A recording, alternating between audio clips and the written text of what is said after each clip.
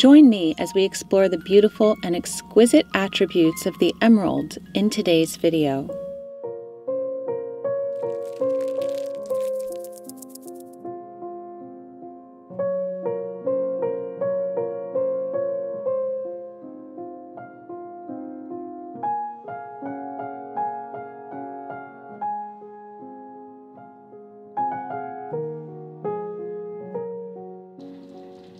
Hello everyone, Jennifer L. Scott here, and welcome back to the Daily Connoisseur.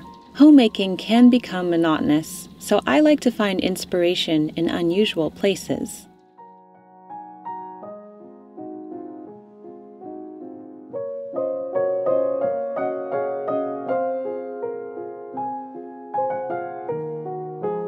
The next gemstone we will look at in our series is the glorious emerald.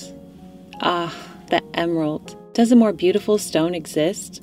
According to the International Gem Society, the emerald symbolizes royalty, wit, eloquence, and foresight. For over 5,000 years, emeralds have been one of the most desirable and valuable colored stones, and it is the birthstone for people in the month of May. Today, emerald, ruby, and sapphire form the big three of the colored stones. Is emerald your favorite? Emerald is certainly one of mine, as green is my favorite color. Wearing beautiful baubles like this around the house add an infusion of beauty and majesty to the day. I'll leave the beautiful ring linked down below, along with this beautiful music box. As it's a new year and my other journals are filled to the brim, I'm starting some new ones. This standard issue notebook will be my content creation notebook for the year. Part of homemaking also involves organizing your thoughts through journaling. So here's where my creative ideas for 2023 will live. I'll be using the Emerald Journal for my everyday journal.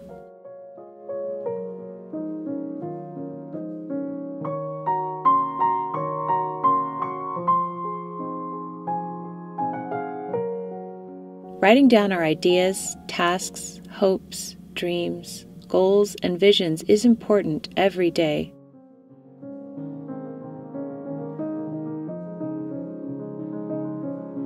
It keeps us grounded and our ideas crystallized, whereas otherwise they'd be floating around in the ether, likely to be forgotten by us.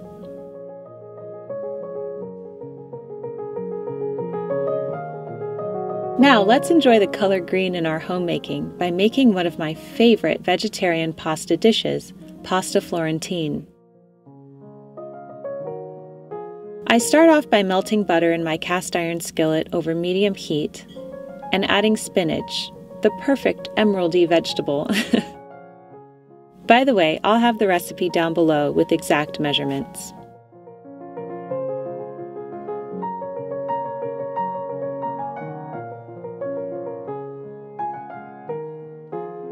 While the spinach cooks down, I'm boiling the pasta according to the package instructions.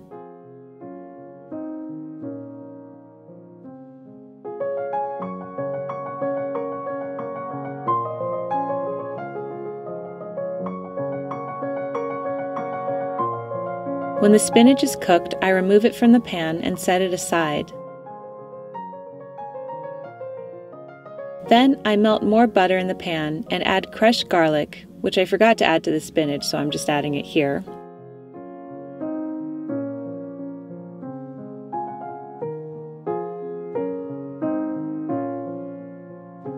And flour to make a béchamel sauce. I whisk this together and pour in my milk, and continue whisking until the sauce is thickened.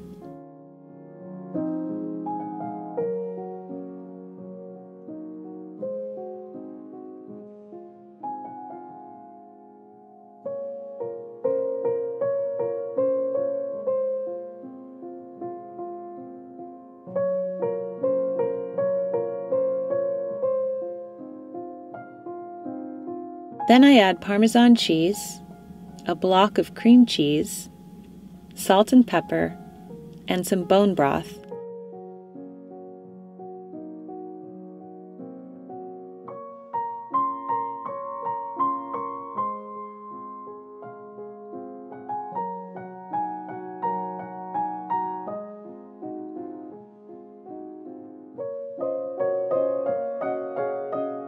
Sometimes I add wine instead of bone broth, just depending on what I have on hand.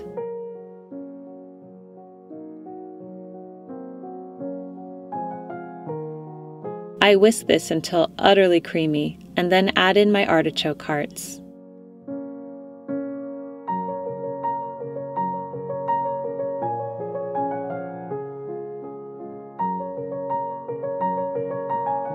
I place the cooked pasta in a casserole dish and pour the creamy sauce on top.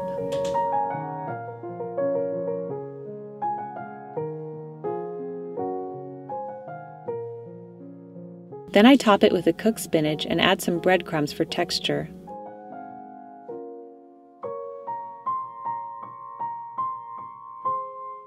I mix this all together until every piece of pasta is coated with the sauce.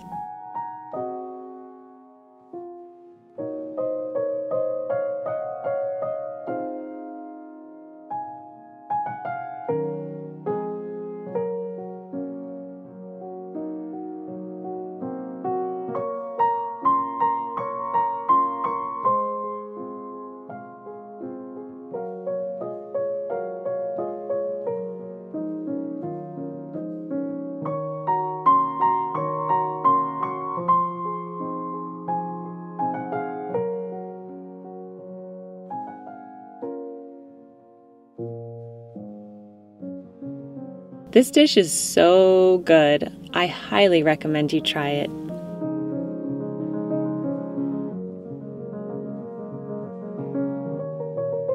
Now let's explore the emerald as it relates to flowers. Finding green flowers is somewhat rare. Supposedly, green flowers are rare because insects are naturally meant to differentiate between the flowers and the leaves. But I did find these beautiful green chrysanthemums in the grocery store. So instead of bringing green in with foliage, I'm going to do it with flowers. Some of the most common green flowers are found in orchids, roses, spider mums, and of course, green hydrangeas.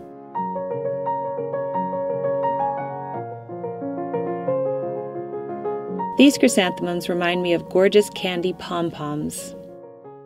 I mix them with a white variety while always gauging the height, and then add in some pretty white berry cypress foliage.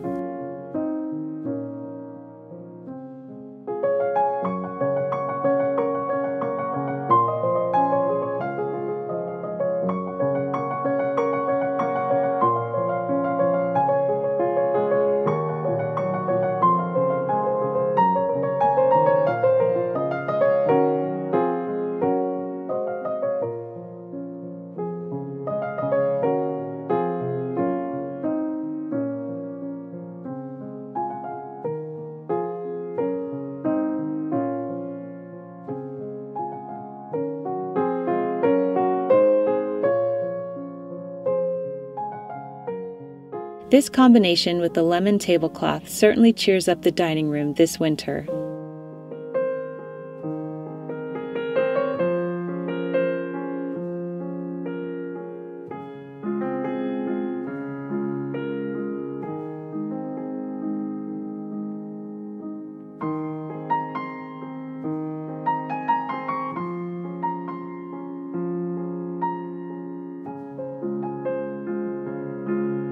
Wearing the color emerald, or any gemstone color, does give one a decidedly regal feel.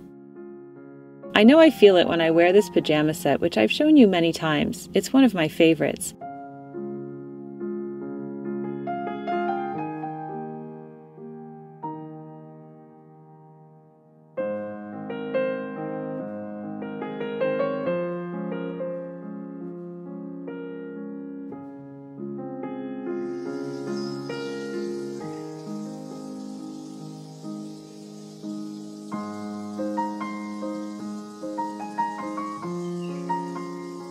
I know tonight I'll be having some emerald dreams while wearing these beautiful silk pajamas.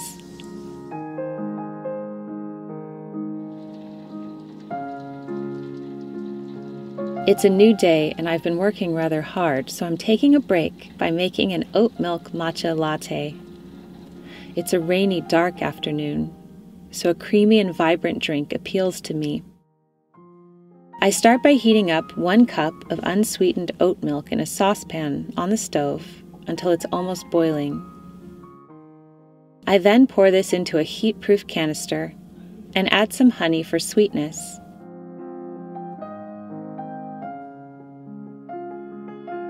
Then I add Peak's matcha green tea and froth with the immersion blender.